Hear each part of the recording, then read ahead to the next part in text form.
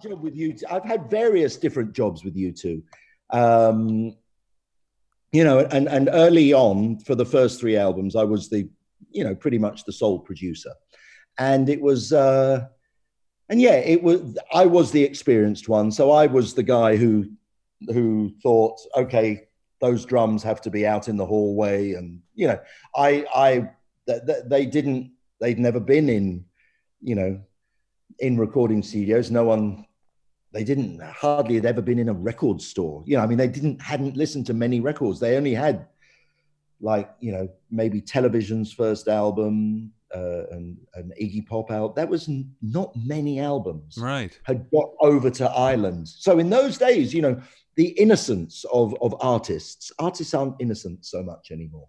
But that's a whole other concept, story about, so we, I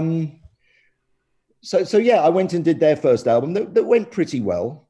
And actually in those days I had this, I'm glad it didn't work out, but I had this idea that because I could work with lots of different bands, a producer, they should be able to work with lots of different producers. So for the second U2 album, I said, no. And they went, really? We really enjoyed it. I was like, okay, I'll make an exception. I'll do a second album. But really, I was always saying, well, why? I can work with lots of different bands. You should work with different producers. There's enough great music for all of us. Little did I know 40 years later, Andrew Sheps, I'm telling you. But so anyway, second U2 album called October didn't do so well. It's well documented that Bono had lost his lyrics, but I don't know if they would ever have been the lyrics, but they didn't really have much. And they were playing catch up. We all know the story. You've got your lifetime, you've got a long time to do your first album. Yep. You've got six weeks to write your second album. So second album didn't do so well. And it was then I said, look, you should go and work with some other people. And they said, yes, Steve, you're right. They went and did some recording with Sandy Pearlman and a couple of other people, I think. And it got to a point where I got a phone call saying, Steve, what are you doing in September? I go, nothing. And they said, do you want to come and do our next album? And I thought, I want to get a hit with this band. Right. I knew that it was there. I knew that they had it. It's just, it needed to be done, and I said, okay. So it was, so the War album was the third album that had Sunday, Bloody Sunday and New Year's Day. And it was after that album, I said, okay, now I've done what's needed. Right. So that was my first job with U2 was the producer and very much molder of their sound, between me and Edge, really. Edge was always, it's like, people say, how do you get that guitar sound with Big Country or with U2 or anything like that? It's like, well, the guitarist gets the sound, we just record it and we balance it within the thing. But there's other things that you do definitely mold. You mold the reverbs on the voices and the psychedelicness of the mix and everything like that and the distancing of the drum sound and all that, And so I was very much in charge of the first three albums.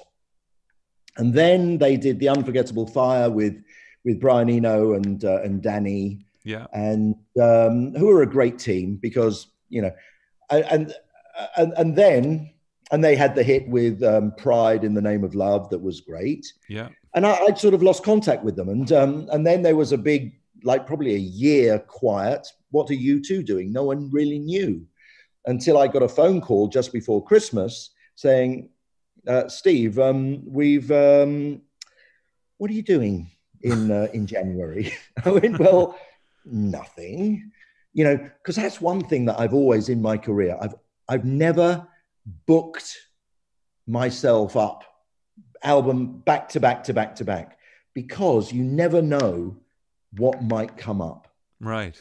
Because, a lot of I'm talking back in the day when bands had budgets, and and the A&R man goes, "Who's on your list of producers?" And they'd have 6 guys' names. Now, of those 6, 2 of them don't want to do it.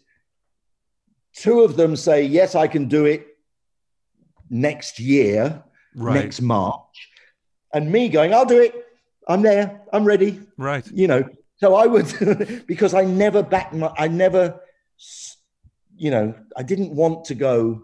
I would do back-to-back records, but I never liked to have all that long list, Right. Because that makes it a job almost. It makes it a job.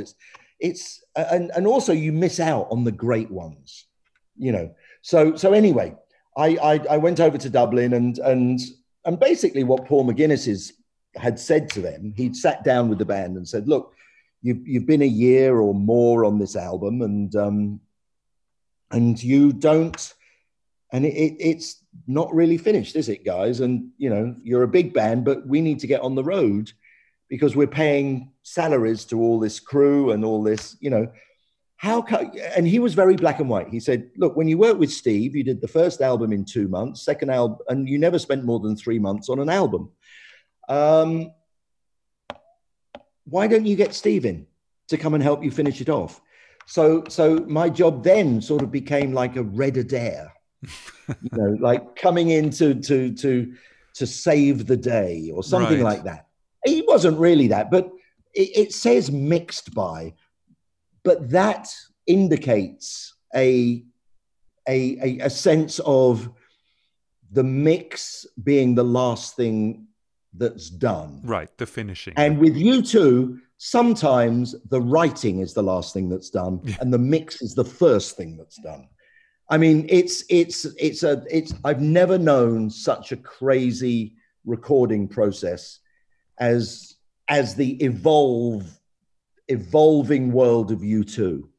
And it really is the most crazy, I mean, as together as they are in their business world and their stage production and everything, they have to have chaos in the studio. The Roadies were telling me when they worked with Rick Rubin and Rick's people came in with tape measures, there was this like, what's all this about? Well, see, now I actually worked on those sessions and we did not bring any tape measures, but I wonder what that was about.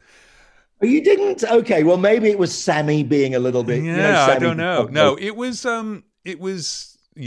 interesting. It was definitely a what the hell is going on from all sides on that. But I mean, It was the sort of chaos where the song basically is done, and then, and I think it was Adam who said, "Hey, I want to try a bass overdub on the bridge of the song," and so he does one take, and then you look down, and the whole band is playing. You're like, oh. And so you're punching the entire band on the bridge of a song that's finished. Yeah. And then somehow that's all got to work. And that was like, it's that 15 hours a day. And then they go home and then you figure out what you've got. Now imagine when the song's not finished. Yeah. And they're still doing that. I mean, it's just, it's wonderful. And it's, when I look back on those albums with U2, it's a bit like, when people talk about the war, like soldiers say, best years of my life was, of course they weren't, but you look through rose-colored glasses because they were so horrendous. You sort of, because you got through them, right? And maybe we won the war, we look at it, but at the time, we didn't know we'd won the war, Certainly on some albums, we did win the war, the luck's run out a little bit with them, but the luck will run out with everybody. So when you came in on the later records and you saw, I mean, because obviously there's a gigantic amount of chaos because they've had a year and a half to create the chaos and it's not done. Did you ever get the sense of, thank God I missed that year and a half and what a great position to come in with all this raw material and do that? Or did you kind of miss the fact that we would get to create it along the way?